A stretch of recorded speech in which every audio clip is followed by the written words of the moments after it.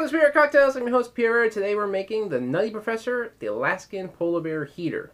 For a while I kept thinking this thing was called the Polar Bear Heater, but it's a heater. Someone that I know from work named Doug, he told me about this, and that gave me an idea. I've been wanting to try and make this for a while, ever since he first told me. I was just like, I don't know, there's too much stuff in there, and he kept giving me a recipe. I forgot the recipe. He gave it to me. I forgot it. He gave it to me. I forgot it. So this time I figured I'll look it up. The Alaskan Polar Bear Heater is from the Nutty Professor from 1963. It's one scene there. It's a very classic scene. He basically just calls out the recipe in full.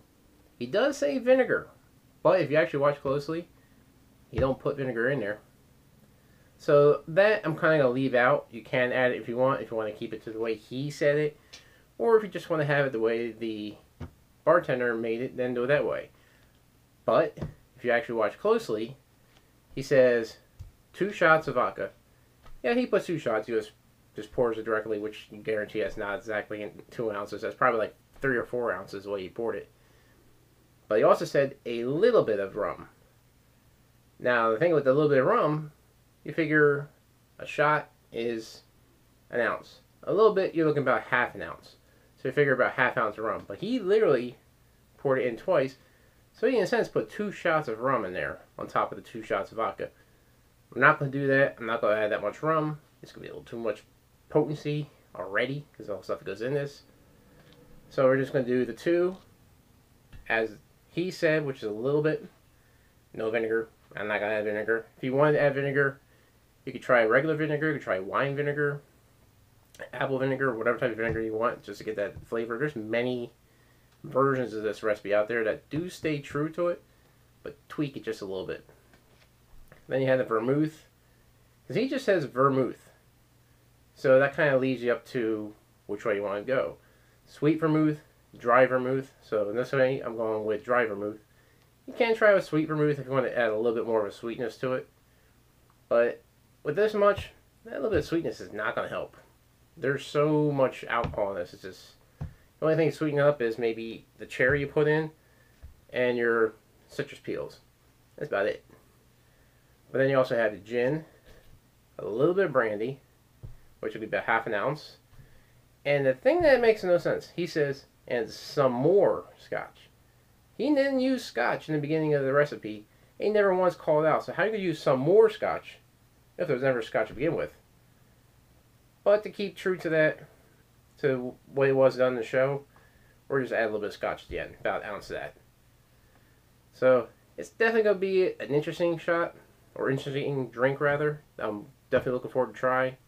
I saw it, I was like, nah, I gotta make this. I'm curious because you have the dry herbal notes of the gin, you got definitely the dry notes of the vermouth, Caribbean rum spice flavors, you got your vodka, you got the bitters in there, you got your aged brandy, you got the oaky smoke notes of the scotch, a little bit of citrus flavor, and just a tiny bit of cherry. It's going to be interesting.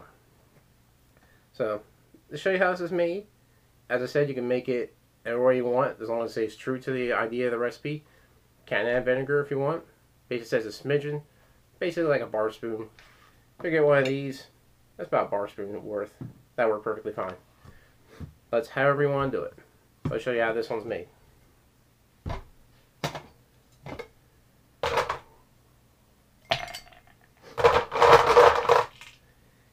If you ever actually really watch that show, that bartender is the worst bartender in the world. You don't pour directly in like that. You would do, if you have the ones they use in the past, the actual metal 2-sided shot glasses, you would take it, yeah, pour, dump, make sure it's even amounts. Unless you actually had the pour spouts, then you just do a free pour. But don't just go, it ain't gonna work. But we're doing it the right way. Right? So you take 2 ounces, 2 shots basically, of vodka.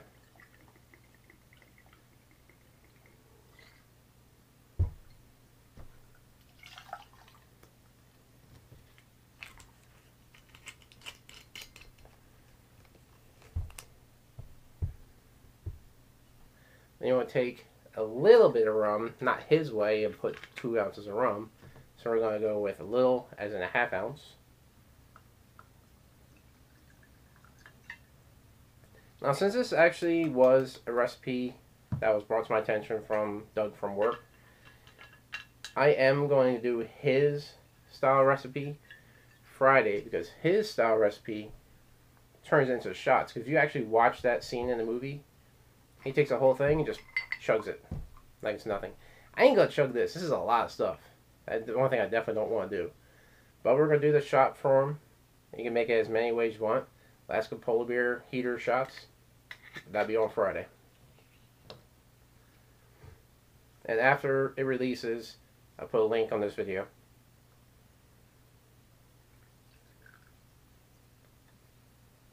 So you take an ounce.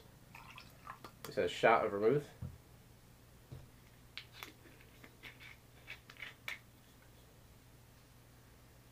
A shot of gin.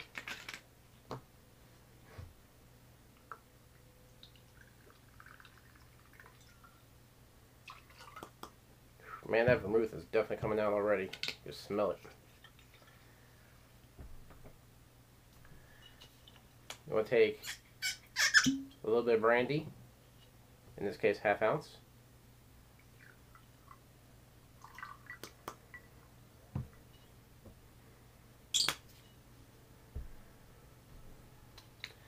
And even though it was none in there, but some more scotch, which would be an ounce.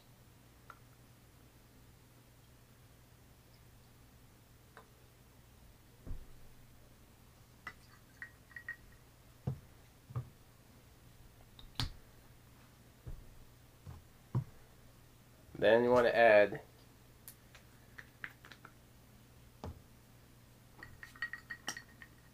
some brandy, or some bitters rather. You do a dash, 2 dashes, however you want to do it.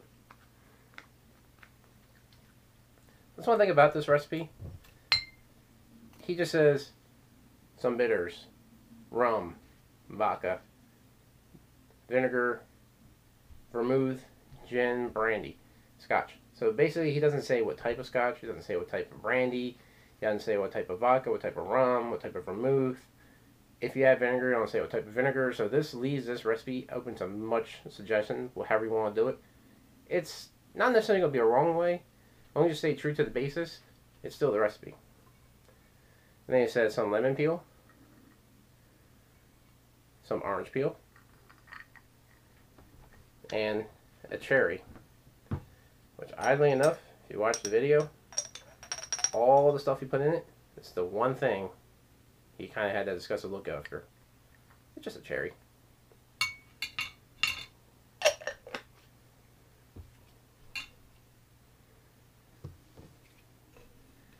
Give it a shake.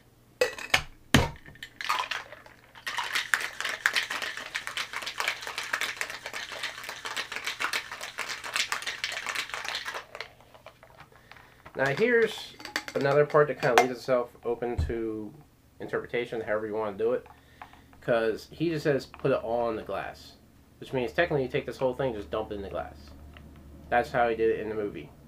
You could also strain to a glass if you don't really want to have the oranges, the cherry, and all that stuff in there. You just want to have the drink over ice and do it that way. So I'm going to do it how he did it in the movie. Just dump it.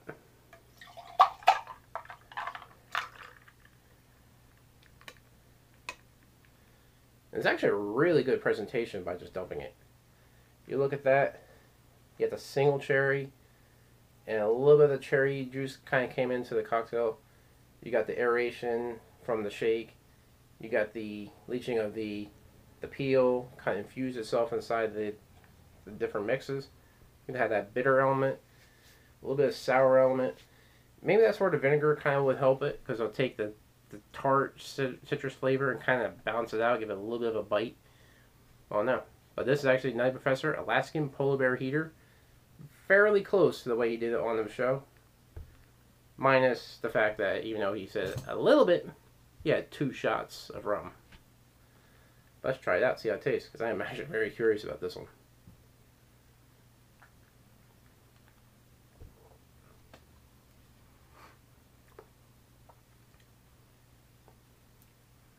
actually not bad. It's not so good to the point that I could just take this whole thing and just down it like he does in the movie. No, it is potent. Because really the only thing calming this down, because everything here is at least a minimum 40 proof. This, well, 40%. This is actually 43%.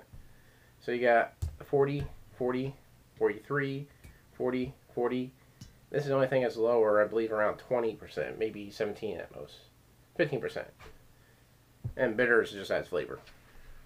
So it's all high proof alcohol. The only thing calming it down is the peel and the vermouth. That's not much. So it's definitely potent. It is flavorful. It is a very good blend in there. It's a very interesting combination of flavors. You can get that citrus out of that. That's one thing that's definitely standing out. But it's really good, actually. This is something, this way, I can definitely drink. I'll enjoy. It's perfect that way. You can strain it if you don't want to have the orange peel in there, but it works just fine with the orange peel. However you want to make it. But it's actually good. It has a lot of popularity on the sites.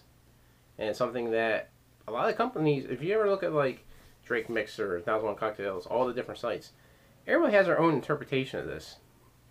This, I kind of may look at a couple of them sites just to get a basis of their concepts, see how they're made. But this, I'm getting mostly just by watching the actual show. So by watching that little clip in the movie, that's how you got the idea of the recipe. It doesn't take much. You look at the bartender, how he's pouring it. It kind of gives you an idea. Now if you add the vinegar to this, it's definitely going to be a little more of an acidic flavor to it. You already got the citrus acid. You don't really want to add them much more of acidic flavor. But it's actually really good. If you use red wine vinegar, that'll work just fine. But it's good. Don't get me wrong. It's perfect just the way it is. And if you really did add 2 ounces of rum, I don't think I would really change the flavor much. Let's just give it a little bit more of that rum flavor. That caramelized molasses flavor you get from a rum. But it's actually good. I like it. I definitely suggest you guys try this out. And be sure to check us out on Friday because, as I said, we're going to do Doug's original recipe, which is a shooter style. It's done the same way, where you got everything here, plus a couple extra ingredients that weren't mentioned in the movie, but it's his idea of how it's made, and it's the way he likes it. He makes a drink, he takes whatever's left, because he pours himself a couple of shots, and just pours the rest in the bottle and puts it in the fridge, and just drink whenever he wants. But anyway you want it, it's a good recipe. And his recipe is going to be very similar, but in shot format, which I'm really interested to try that too. Hope you enjoyed this. Be sure to like us on Facebook on Shots of Vodka, subscribe to our channel, submit your recipes. If you see me, if you're any of the followers I know for my job, or anywhere I go and you see me and you have an idea for a recipe, let me know, just like Doug did. I'll be sure to make it on the show. As always, drink responsibly.